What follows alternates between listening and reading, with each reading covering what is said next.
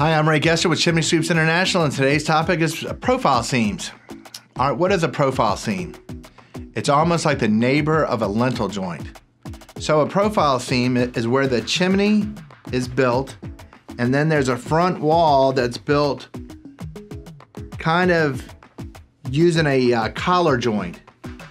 Earlier I mentioned a collar joint is a full mortar joint in between two sections of brick.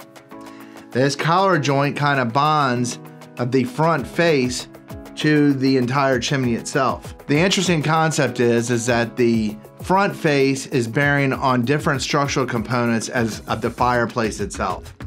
And what happens is you have differential settlement.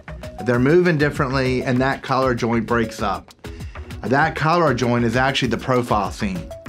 You get deteriorated mortar joints on the profile seam, and next thing you know, this mortar joints start falling out and you get a fire hazard because the heat transfer can go in between the fireplace itself and the front wall, and on the other side is your timber stud wall.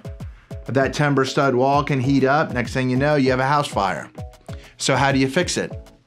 You take the fireplace collar joint or profile seam and you grind it out, do something, and then you inject that joint using refractory mortar and you fill it in as much as possible all the way through it, and then you beat it off, and that keeps the seal in between the firebox and the front wall, and that keeps it heat resistant, prevents house fires.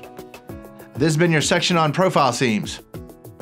I'm Ray Gesser with Chimney Sweeps International. Stay tuned for more videos.